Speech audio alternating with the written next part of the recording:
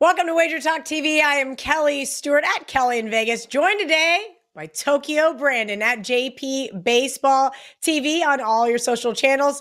Brandon, we've already asked him on several times how he got his nickname, and he'll probably get into that here in a minute. But today, I need to know his top 3 things before you bet Japanese baseball. Thanks, Kelly. Yeah, well, I do live in Tokyo, so that might be where my nickname comes from.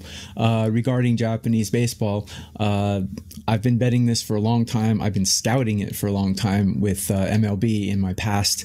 A couple things you need to know about Japanese baseball before you bet it is, number one, the rules are a little bit different in Japanese baseball compared to MLB, where Japanese games can end in a tie.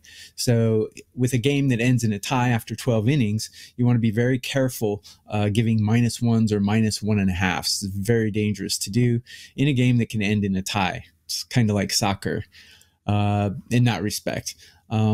So style-wise, though, it's a lot different than MLB, because style-wise, managers tend to leave their starting pitchers in very, very late. I think 7 to 8 innings is the norm for a starting pitcher, whereas in MLB, if a pitcher goes 5 innings, you're kind of lucky. They'll let them go 100 pitches, 110 pitches. I've seen even just last year where a starting pitcher goes 110 pitches and they put them back in the 8th inning to go 125. So in Japanese baseball, you have to focus on starting pitchers, and you have to know the starting pitchers really well. And the bullpen only counts for about 20% of your cap. That's very interesting, because you're right. I think that's what my disdain for American baseball comes from, because those bullpens can and will get you. Let's talk a little bit more in-depth betting in terms of betting Japanese baseball. Where can we find this to bet? So Japanese baseball is available. Up to about 2 years ago, it wasn't quite readily available, but now I get all my numbers from DraftKings, FanDuel, the larger American sports books is what I use to get my numbers. And when I put my numbers out, it's mainly from DraftKings, because I prefer them because they give a lot more options and they give a lot more alt lines and things like that. Japanese baseball, the average score is about 6.8 per game, as opposed to MLB, where it's about 8.8 per game. So you want to use a lot of alt lines when you can, because the juice really isn't that bad. 1 run is a lot more valuable when you're talking about 6-run games than when you're talking about 9-run games. So the books do have a few limits on Japanese baseball. I can put about 1,200 on a game. And when I saw you at the Westgate last year, I bet it in person.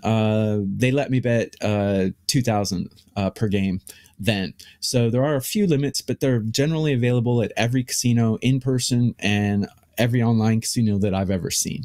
That's awesome, because you're absolutely right. I did not know so many American books offered it. I remember you walked up to me with your ticket and you're like, hey, they took 2 dimes at the Westgate. Love this place. They did. So you always love that kind of stuff. Any other final notes on what people need to know when betting Japanese baseball? Last note is it's very low scoring. As I said, a 6-run game, you never want to lay 1.5 in a Japanese baseball game. I don't care if Sasaki's pitching. I don't care if Yamamoto's pitching. You never lay a 1.5 in Japanese baseball. That's my final note.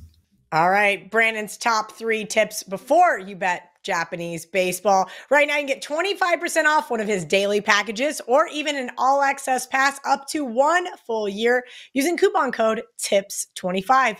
TIPS25. You only get 1 per user, so make sure you guys use it wisely. Brandon, let's get into something a little bit more familiar with me. MLB prop betting. We have 2 things that we need to focus on here, and help me out, because usually I just send a text or 2 and I get some assistance with these props. Okay.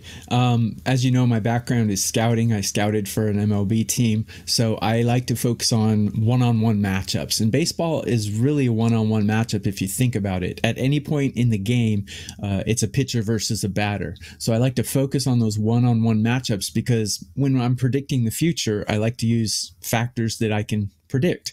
Makes sense. So regarding pitchers, I have a method for pitchers and I have a method for hitters when I do props in MLB.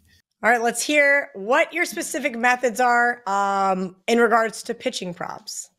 Okay, pitching props. I always like to bet pitcher innings pitched rather than strikeouts. And I have a reason for that. Generally, a pitcher will throw 5 to 8 strikeouts in a game. It's a very low number. So it's very hard to middle or top or go under a low number. So, try to go over or under 2, it's very difficult to do.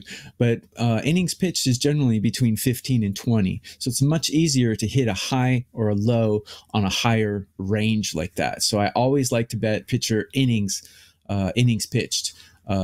If you follow pitchers, and it's really nice the stats you can get with Major League Baseball, because you can see how a pitcher historically does against a certain team. I find it quite easy to predict the innings pitched, how many innings they're going to go. I wait for about 3 starts into the season, but after that, it becomes fairly predictable. That's interesting. That's something that, you always hear about strikeout props, but I never hear about innings pitched. I'll have to check that one out for this upcoming baseball season. Now, another one that we talk about a lot in the prop market is hitter props, but more on the home run side. You're looking at this from a different angle, though. Well, home runs are a lot sexier than anything else because everyone likes the long ball.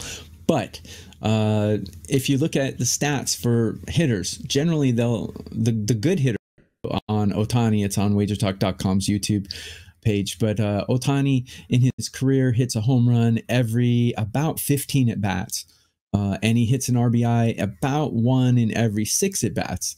Those are really hard because a hitter generally will have 3 to 4 at bats in a game, and he could go 0 home runs. He could go 0 RBIs. So the prop that I like to look at when I'm doing hitters is the runs RBI hits prop. So generally books will offer runs RBI hits. I know DraftKings does because DraftKings is pretty much what I use to get my numbers, and they offer runs RBI runs hits props for hitters over under 1.5, generally speaking. So I find those to be quite profitable. You can look up a hitter's history against a certain pitcher. You can look at where that hitter is hitting in the lineup, if he has a good hitter behind him or after him.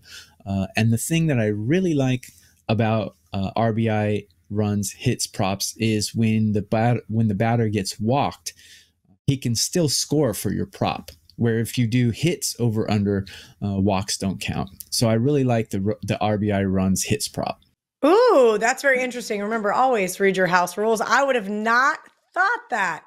He is Tokyo Brandon. You guys can follow him at JP Baseball TV. And of course, you can get all of his stuff over at wagertalk.com. Right now, you can get 25% off an all access pass. That's a 1 day, 1 week, 1 month, 90 days, or an entire season using coupon code TIPS25, TIPS25. Thank you to Tokyo Brandon.